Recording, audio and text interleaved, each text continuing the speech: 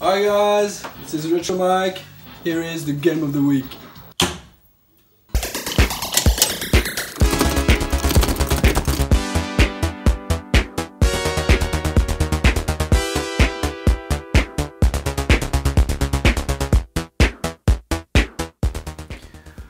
Okay guys, today I would like to tell you, before we talk about the game of the week, I would like to tell you about something really important, namely suicide. You know, people have problems, and people you might know, maybe you have problems with suicide or alcohol, whatever.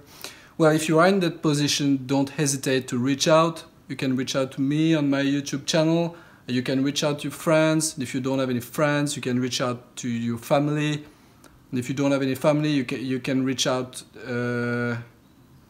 Okay, so in that regards, the game of the week is called Sega Ninja. Sega Ninja is a game made by Sega in 1985. It's a really classic arcade game with a real arcade feel to it.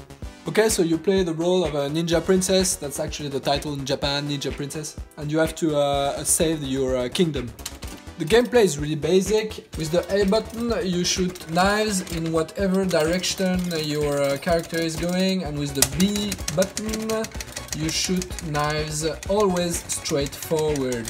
And with the C button you get invisible for 1 second. It's very useful.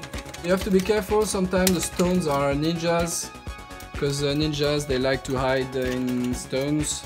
One thing is funny is that this game was adapted to a Sega Master System console, except that on the Sega Master System console the game was called The Ninja, and he was a boy. So they actually thought that they would sell more games if it was a boy than a girl. This is really sexist, but true.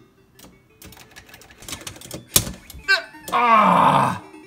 Okay, this game is actually a bit difficult, so you know what? Let's try for real, with real knives, come on!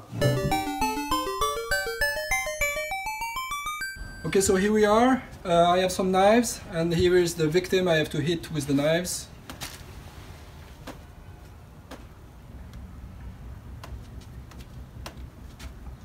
I don't think it's a very good idea, this one. Sometimes you can backtrack to avoid getting killed. This is a really good tactic in this game. Just backtrack. Whenever there's too much enemies, backtrack. That's what I do.